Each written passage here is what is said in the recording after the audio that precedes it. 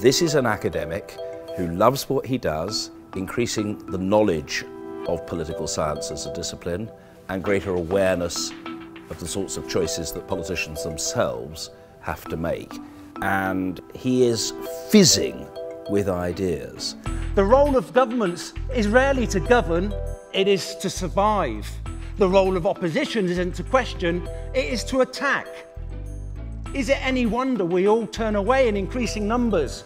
There's a role for social sciences in informing, in educating, in criticising, in prodding and probing and energising the broader public.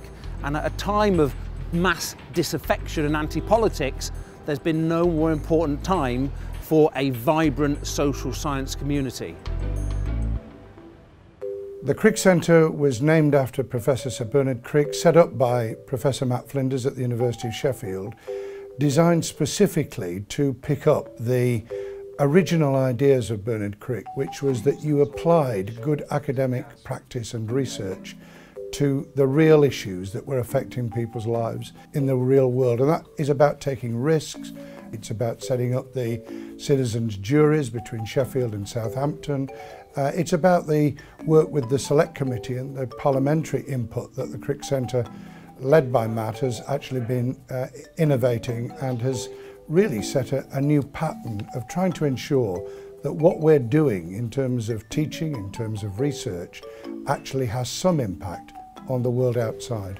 I like building teams of academics with teams of practitioners in ways that build bridges and links that wouldn't otherwise take place. Working with the ESRC, working with the Parliamentary Office of Science and Technology, we have a whole raft of fellowships now that allow particularly early career researchers to have secondments and placements within the Palace of Westminster. Right, we'll go straight to the questions, and could I start by asking you to provide the committee with a brief statement of your views on the current state of democratic engagement in the UK.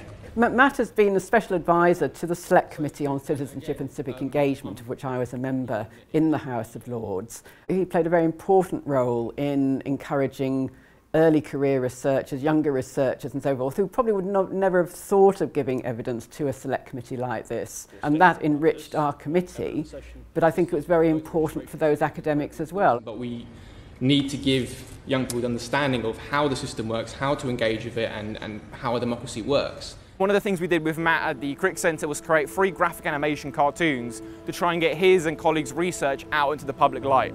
We ended up getting incredible engagement from it. I can't remember the exact figures, but it was over 500,000 in youth engagement around specifically his research and the research of other academics. He's acted as an advisor to the House on the Restoration and Renewal project. Matthew has written a book called In Defence of Politicians, and I think there's, if I remember rightly, almost a subheading, In Spite of Themselves. I've heard his radio series. Well, here's the first in a three-part series presented as a personal viewpoint by Matthew Flinders. What's the first word that pops into your head when you think about politicians?